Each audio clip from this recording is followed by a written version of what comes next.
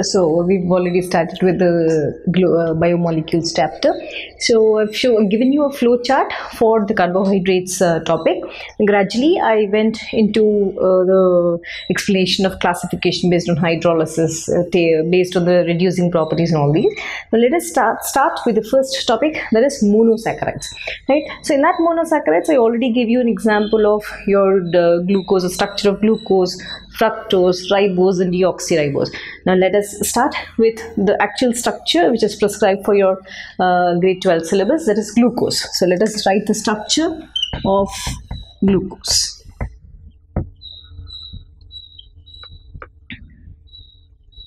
Right. When I speak this about the structure of glucose, glucose is going to exist in, as we see, open chain structure. Open chain structures are always called Fischer structures. Fischer structures are also called open chain structures. And after that, in nature, glucose molecule exists in the form of cyclic structures that we are going to see now. And we are also going to draw Haworth structures. That cyclic structures basically written in the form of Haworth structures. So remember, open chain structures are called Fischer structures, and your cyclic structures are called Haworth structures. So let us write the first one.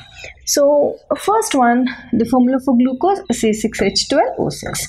So we're going to write Fischer structures or open structures, open chain structures. Both are the same. So as we have drawn, this is your first carbon, this is your second carbon, third carbon, fourth, fifth, and your sixth carbon. This is what we have drawn in our previous video. Now let us make the Fischer structure without mentioning the carbon atom. We're just going to draw the skeleton. So I'm going to name this as same thing. Okay, I'll write it here. Open chain structure. Open chain structure. Now observe, there's nothing much difference compared to this. In open chain structure, what you're going to do is, you're not going to write the carbon atoms, just mention the carbon skeleton. Yes. Now in the first carbon, what do you have? C double bond O and your H. Correct? Now this is 1, 2, 3, 4, 5 and the sixth one. Sixth one is your CH2OH. Now fill in the hydrogens. Hydrogen here, oxygen second. So number it 1. This is 2. The third one, as soon as you come to the third carbon, OH on this side, H on this side. And the fourth one, H and OH. Fifth one, H and OH. Correct? Yes. Now this is your open chain structure of your glucose, D-glucose. Now what happens, basically your D-glucose or your fructose, they exist in the form of cyclic structures in nature. They're going to form a cycle, or a ring is formed between the fifth carbon and the first carbon. Once again, in nature, as I've written, a ring forms between the fifth carbon and the first carbon. So it's going to show us, it's going to form two different structures which are in equilibrium. Yes, this open chain structure is in equilibrium with two forms. One is your alpha D plus glucopyranose. I'm just writing pyranose now. I'll be showing pyranose structure, a 6-membered cyclic structure, and it's going to form beta. Just write D plus glucopyranose structures. Both. It's going to exist in alpha form as well as beta form. Correct? Yes. So when I'm speaking about alpha form, let's just observe carefully. Now I said fifth carbon, right? Now to this fifth carbon, 1, 2, 3, 4, right? 1, 2, 3, 4, 5, 6, 7, 8. Correct? Yes. Now first, in the formation of cyclic structures, this bond is going to shift here. And this lone pair of electron, right, forms a cyclic structure, and this H shifts to the first one. How does this look? First of all, just see. Let us draw the skeleton. Okay. Last, not a problem. Correct? Yes. Now this is your first carbon. Now this is, let me show you clearly, first carbon.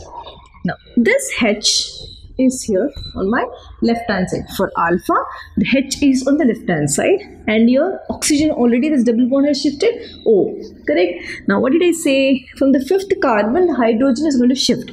Now what happens? Let me write this first. This is 1, 2, 3, 4, 5. Yes.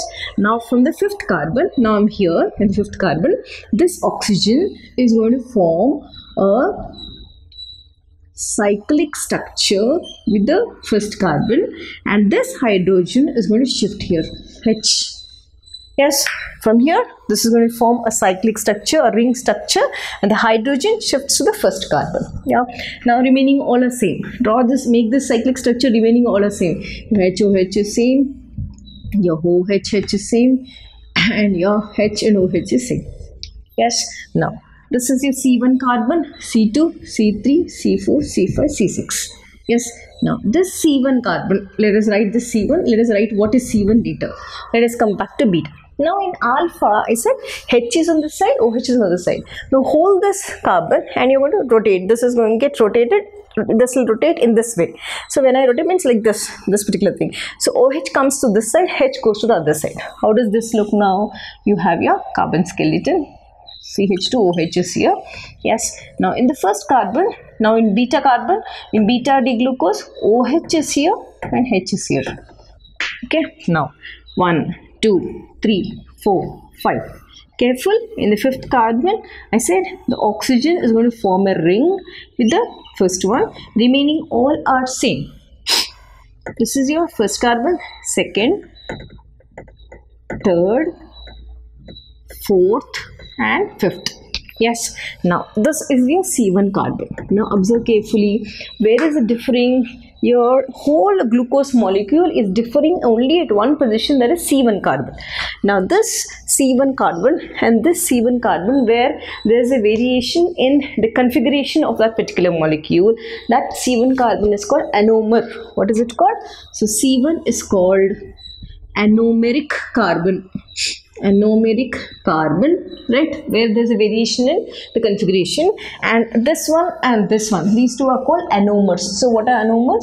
Anomers are those structures which differ in the configuration at the C1 position. Means here we are speaking about C1 position, C1 carbon, where there is a variation in configuration, H here and OH here, and that is the only difference. So those two are called anomers, which show a variation in this one are called anomers. Yes. Now here when I compare these two, yes, your alpha structure is less stable compared to beta structure. Beta structures are more stable.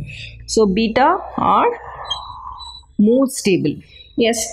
Now alpha structure means the existence of glucose molecule mostly is in beta form. Yes. So this glucose, if I speak in terms of percentage, this only is your 36% of existence in nature, and this is 64% existence in nature.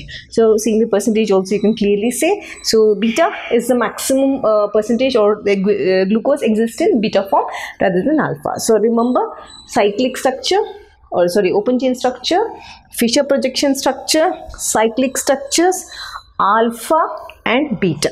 Yeah. Let us come back and draw Haworth structures.